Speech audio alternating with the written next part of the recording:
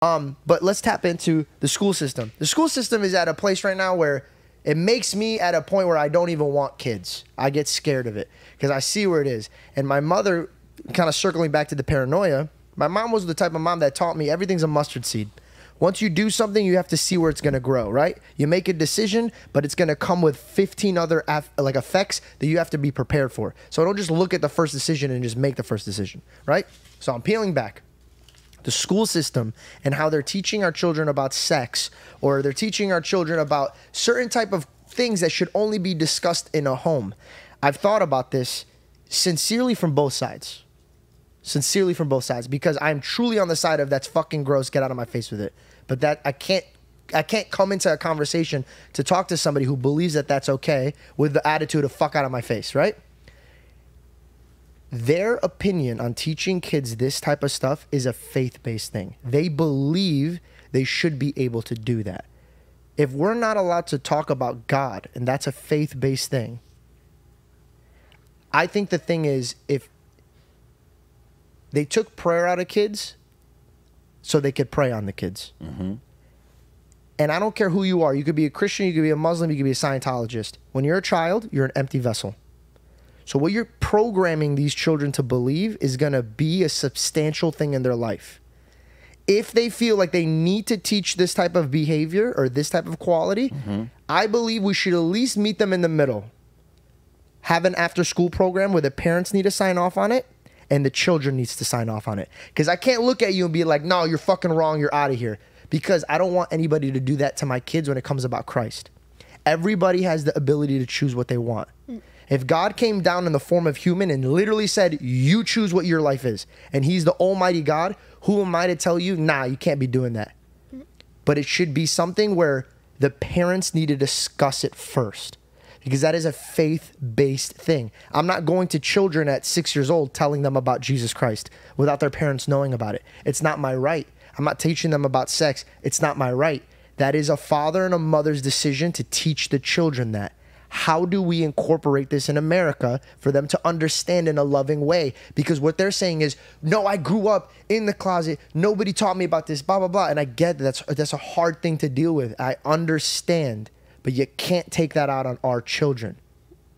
What is your basis on trying to fix this? You're a tolerant Christian, is what you are. And you're going to go through it when you have kids, and you're going to have your moment when you're going to call and you and I will have a conversation and you say, Pat, I'm dealing with this, bro. What do you think?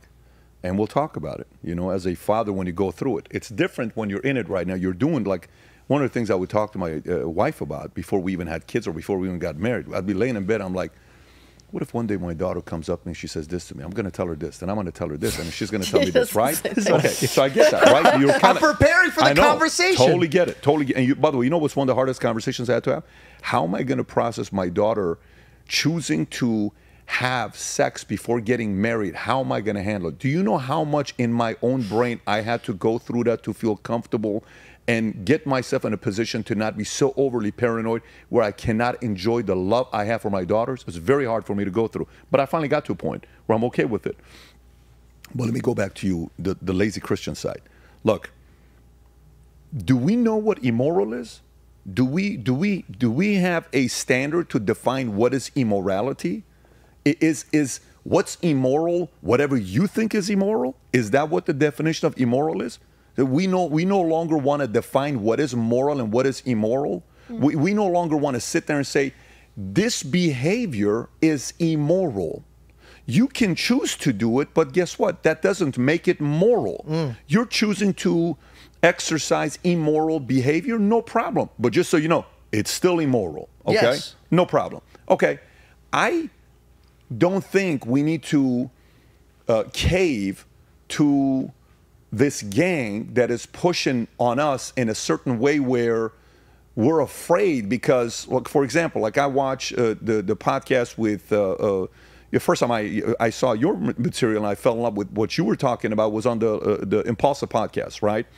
And, you know, I watch Logan and I watch Jake, okay? These are two household names, brothers. They're in the top 5 brothers in the world, influencers. They're one of those names that you look at. Okay, they're one of them. You can put you know, Tates, Hemsworth. With a bunch of these brothers that we can put in that category, right?